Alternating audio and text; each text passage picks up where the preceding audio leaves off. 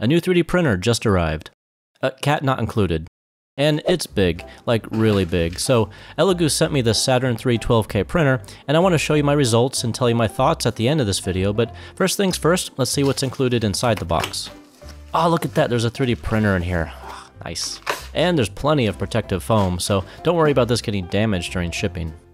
There's a screen protector, and another, and I really like the style and look of this build plate. We'll see if it's any better. Alright, I got out my printer and my printer accessories. Included is this carbon filter to reduce exposure to resin fumes. Yes, I was about to say, since resin is toxic, you want to do the best you can to stay safe. There it is, I was looking for this. Instructions. And they're pretty good, so I'll follow this from here on out. And pro tip, these printers work better when they're turned on. And now for step 1, we need to get this build plate all loosey-goosey. It arrived pretty tense. And use the official leveling card, which looks like paper with the word leveling written on it. Home the build plate and tighten well. Then raise the plate up just a small amount so there's just a little bit of friction on the paper. And then you can set the Z position and we're level. The instructions now say to test the screen. The screen displays the UV light to cure the resin, so it's important to check that it works. And it does. Now I thought that I could use the same resin that I used for my Mars 2 Pro printer, but this recommended the higher resolution resin, because this printer is a 12K monitor. And because of the very low health benefits of resin printing, I moved my printer down to the garage. And just for size comparison, this is the difference between my Mars 2 Pro and now the new Saturn 3 printer. Yeah, there it is. And it looks a little thirsty, so I'll fill it up just under the max capacity line. And the USB that it came with already has a test print, so let's print that. The build plate will do its little dance in the resin, and after a few hours, it's ready to eat. Kidding, of course, never eat, duh. In fact, we're not even done with this print. The next step is to clean off the remaining resin with rubbing alcohol. And would you look at that, it doesn't fit. This printer is just that big. Maybe I can try at an angle, maybe like this. Well, okay, I need to get a larger one, but this kind of works for now. I actually used to use a hammer to help remove the model from the old build plate, but this new build plate is perfect. It holds just enough to be easily removed. It must have something to do with that fancy new textured design.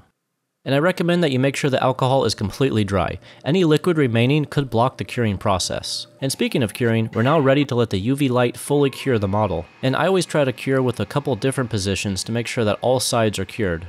And I'll show you these results soon, but let's make our own model too using the provided lifetime license to Voxel Dance, which is their own slicer program. And this UI looks pretty nice and is very clean and easy for me to understand. And right now it doesn't know exactly what printer I have, so I'll find and add my printer so it knows the right specs. And I'll add a couple models since the build plate is so big, I can print 2 models at the same time. I'll first hollow out these models to save on resin, and then auto-generate supports, and then quickly view the slices, and you can see how high this resolution really is. And you can save out many different file formats, but I want to try the new .goo file format. And the supports worked great, they were very easy to detach, which is what I want.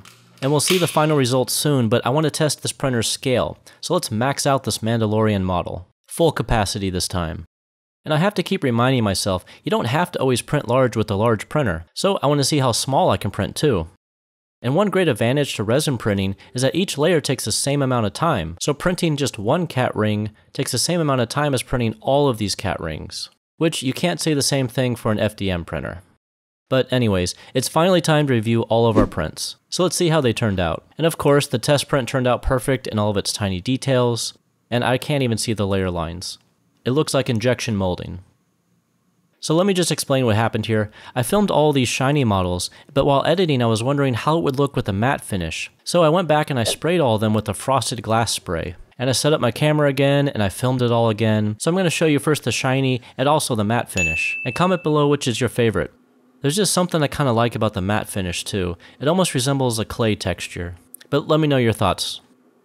This Plague Knight was 3D sculpted by my friend, and I'm going to link to his channel below, so check it out if you want. So here is the shiny version, which picks up more of the colored lighting. And here is the matte, which I think also looks pretty cool. And damn, this model is huge. It's by far the biggest resin print I've ever made. And here's a soda can for reference, if that helps. Maybe that's a weird scale. Maybe I'm just thirsty. I don't know. But it's so smooth, it doesn't even look 3D printed to me, even up close. So this is the shiny model, and oh god, no! Is he okay? Cut! Okay, and we're back, everything's fine. And here is the matte finish. And it somehow looks even smoother to me. Maybe the spray kind of helps make the model look even more smooth. Give it a try and let me know what you think too. But what about the small prints? No, smaller. There we go. And these models were also made by my friends, so I'll link below to their channels. And look at how tiny this one is. It captured all of the fingers, and it doesn't even look too bad. And same thing for this Pikachu. Charizard, which I printed even small. Oops. I printed crazy tiny. Like, why would anyone print this small? I mean, what would you even... and it's lost.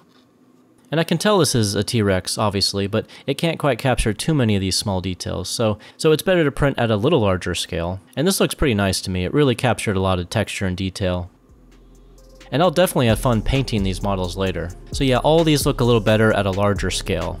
And thanks again to my friends for sending me these 3D sculpts for me to print. So if you can't tell already, I like this printer, I like the quality, I got some really good results. So I hope you got something out of this video. I want to thank you for watching. I hope we can hang out again sometime, so see you next time.